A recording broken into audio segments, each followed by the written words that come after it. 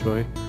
Now, this is tied on a Salar, but this is the new, and it's made by Patriot, but this is a new Patriot by them. It's a size smaller than this. It's a size 8. It's very strong. You can see a good strong wire hook, and I'm sure it's going to be very popular. Now, thread I'm going to be using, this is the Uni-Thread 80 in Fire Orange. Now what we do is just start the thread just at the eye and come down to that point there. Now what I'm going to do here is going to tie in the oval gold tinsel at this point, just holding it, the tail, in this case this is Arctic Runner in red.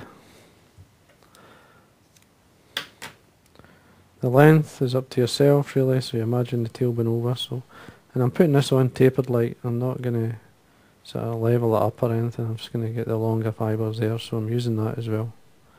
So you're looking at least twice the length of the hook. You want a nice tail. Yeah, I'm actually just going to draw this in a wee bit further. It's a wee bit better. There we are. So we sit there. Again, we catch this on. And at the same time we're going to add the flash in. What my intentions are here is to wind the tail. Basically when I form the tag, the tail's going to come out from the centre of the tag. This is some flash. It's just a gold, claret, brown and blue. It's just a mix, an even mix, a single strand of each. Again, tie that on, but just slightly just towards or short of the end of the tail. Now what I'm going to do is trim this away. And then carry on down. All the way to the point. I'm just going to come slightly round. So about there. Just slightly by the point of the hook.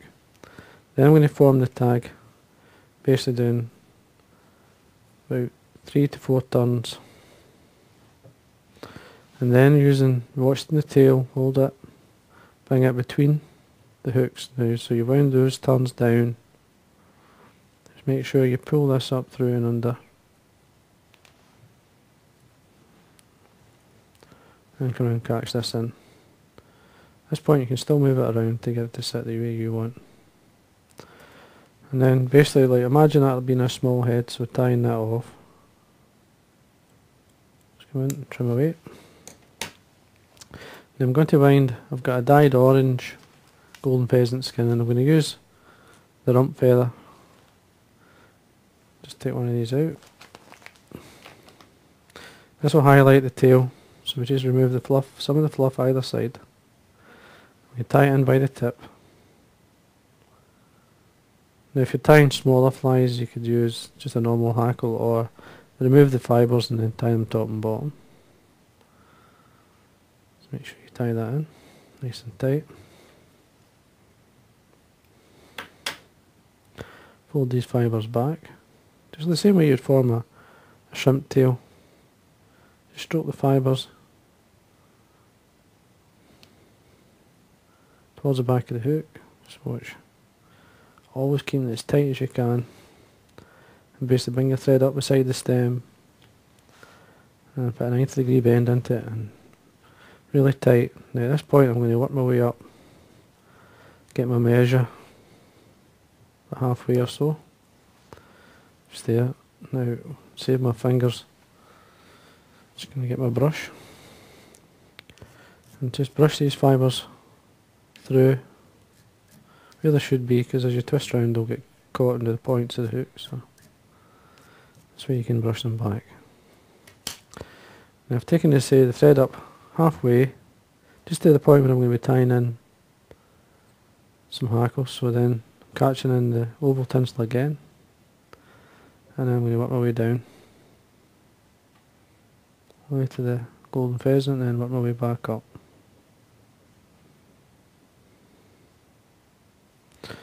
And using the tinsel for the body, so I'm doing one turn in front of the other. Make sure it starts right. Now what I'm doing here with my nails, I'm keeping the tinsel tight, making sure it's nice and neat and up against. Yeah, that's fine. Doesn't have to be perfect, but it's always good to be neat.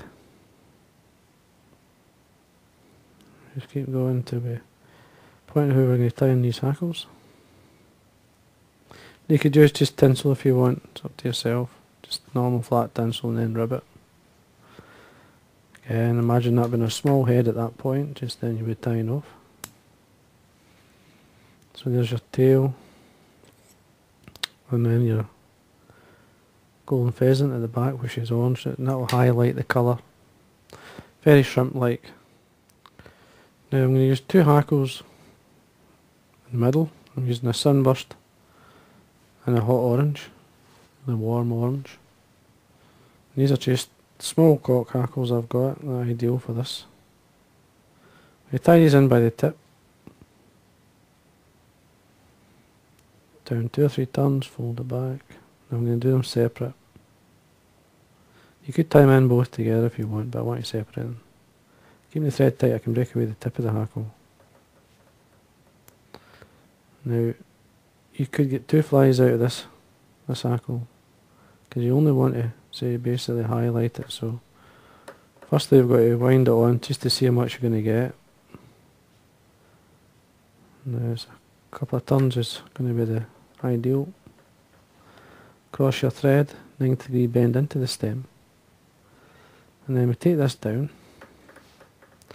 trim away the excess. Keep that, as I say, you could get another, well, you could get another half a fly out of that, or a smaller fly. Just folding back these fine fibres I've missed, take it down, and then get our orange. And again, tying it in by the tip, exact same way. Probably about 2 turns in as well. So, come in, 2 or 3 turns down, fold back the tip, come back up, back down with the thread, keeping it tight. Remove the tip of the hackle. Now what I'm going to do here is I'm just going to tidy up a wee bit here. Take the thread down, come back up. Just trying to balance the body. Then just fold your hackle back. You've got a wee stubborn hackle here, it wants to roll on you. Just you force it, just get it to sit.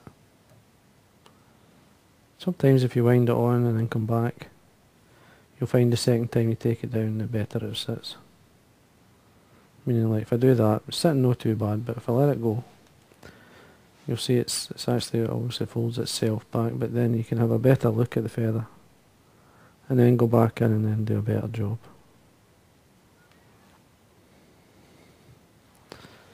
Come up against the thread, 90-degree bend into the stem. That locks it in, then we can work our way up. You can come in here and trim away the excess. Carry on up.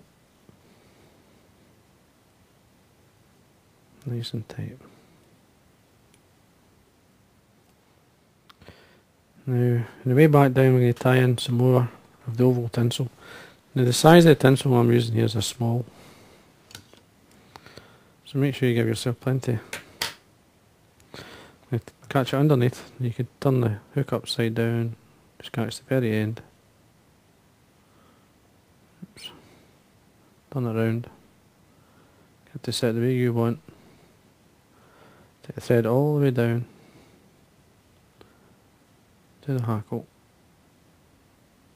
Come back up. Always basically keep things reasonably tidy so the tinsel sits better. Straight turn right up, tight against. Now if it wants to come down a wee bit, you can just come in, push it up with your nail, and then the next turn will hold it, and you keep going. Basically that gets you started.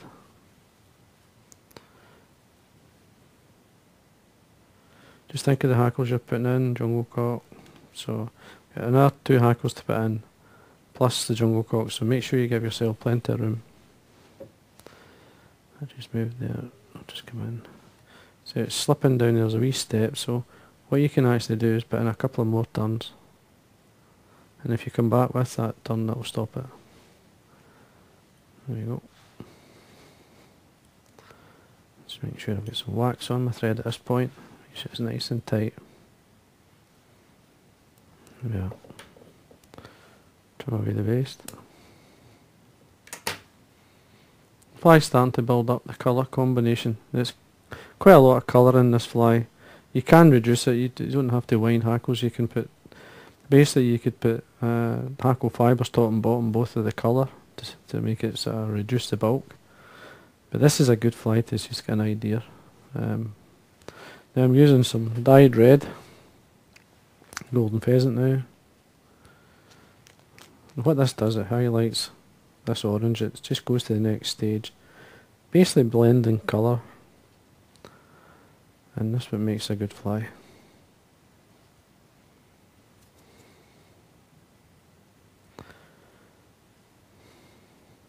And then fold back the tip. Now obviously folding in the tip of the hackle. Good side is looking at myself, so it draws towards the back. Fold the hackle and do the, you only get a couple of turns. And come in, hold it. Nice and tight, tidy up. I'm going to break this off. Just making sure it's all the way around. See how it's nice, it works into the fly. Now we've got two jungle cock eyes. These are more as a wing, not as cheeks, so you tie them in like a wing length. So I'm just going to set both, I tie both in at the same time. I'll find it easier. There's a length just towards, I would say the tips are there at the barb. You could go less if you want. That'll do it. Come in, come down. At this point I can still move things around. Get the length. See the jungle cock, there you go. And once you're happy, I'm going to do wax on my thread again. We fold these back. We've got plenty of room to do that. If you fold and tuck in the jungle cock, it will never pull out.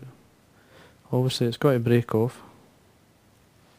Keep the thread nice and tight, I can then break away the waste piece of the jungle cock. Front hackle is a claret. This is a claret cock hackle. Just to basically darken it down at the tip of the head. Again, catching in with the tip.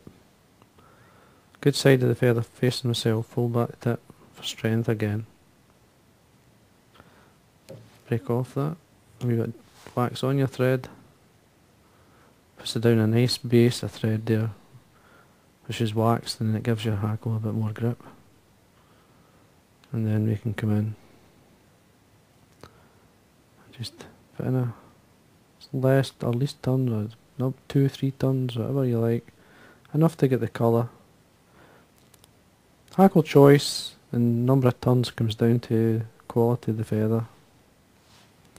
Come up against the stem of the hackle, 90-degree bend into it.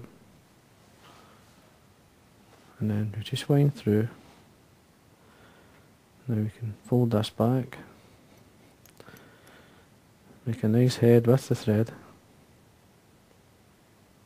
Make sure everything's nice and tight. Break this off. If we can anyway. There we are. If you can break it off, you get a neater cut. But you have to make sure your thread turns are tight. Come in and whip finish. There we go. Trim away my thread. Now what we're going to do now is brighten the head up even more. Now I've got, this is the Glo-Brite yarn number 4. You can see bright red, fluorescent red, or Chinese red it's called. Now I'm just going to run the wax through it once, which it just basically holds the floss, stops it spreading.